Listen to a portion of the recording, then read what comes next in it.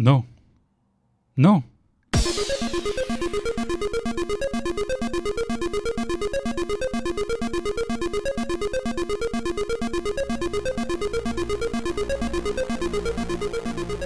Okay, so from more than a couple of comments that I have received on some of my latest videos, people seem to think that Linux should be more like Windows. So it should have only one user interface, it should have only one installer and package manager, it should have only one of this, one of that.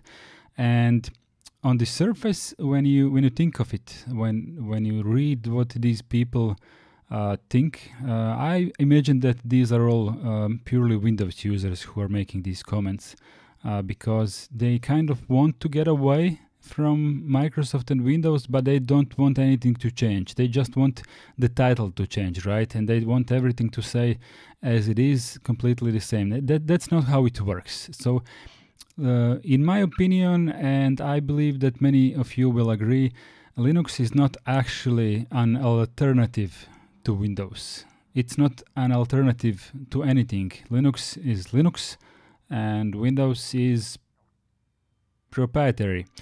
So what you're getting with Linux, it's about freedom, right? I mean, it's a freedom of choice, it's your privacy, it's I mean, do you prefer KDE interface? Do you prefer GNOME interface? Would it be better if all those teams would work together and make one potentially better interface? Maybe, perhaps, I don't know. But the fact that we have so many good programmers in the world of Linux and free software it's a good thing. I like it. I mean, when I started with Linux, we have had to basically compile our own kernel, our own drivers, get X11 running, maybe use Window Maker for the kind of an interface. I mean, it's just a window manager.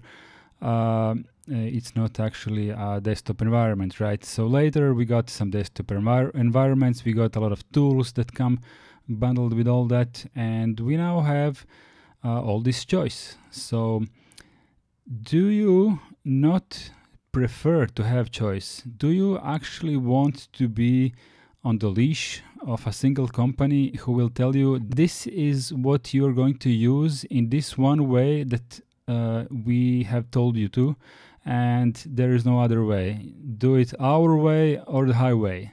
So that's basically what proprietary systems do. Maybe Windows offers a tiny bit more freedom to install things on it than macOS does, but overall it's not even comparable to what the actual free software can do for you, what Linux can do for you. And I'm not sure if it's even healthy to think about Linux in that way, that you actually want it to be exactly like Windows. I mean, the very often topic is, of course, Adobe Tools. Everyone wants Adobe Tools. They cannot live without it, and they would switch to Linux if only Adobe Tools would be available. I mean, if you really need Adobe Tools, then just use them the way that Adobe tells you to use them. Use Windows, use Mac. What's the problem? Why do you want Adobe Tools on Linux? Why? Just think about it for a moment. You want a proprietary software on Linux so that you could get away from proprietary operating system to the one that gives you freedom, but then you want to put proprietary software on your free operating system. I mean, it's a bit entangled inside your head, isn't it?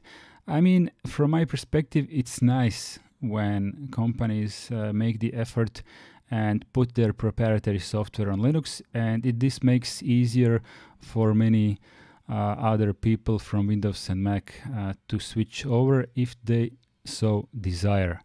But usually when they learn how free software works, I think many of you just kind of start leaving most of the proprietary stuff behind.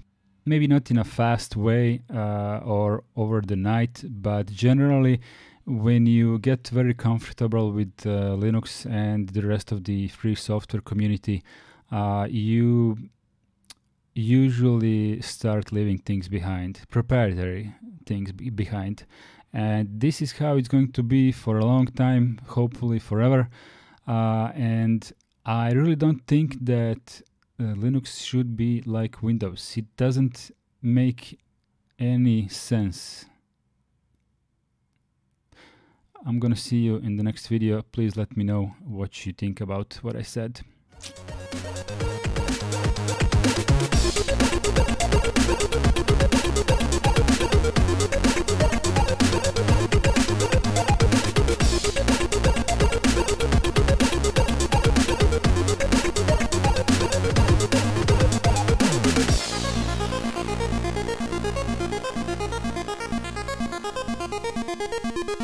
Thank you.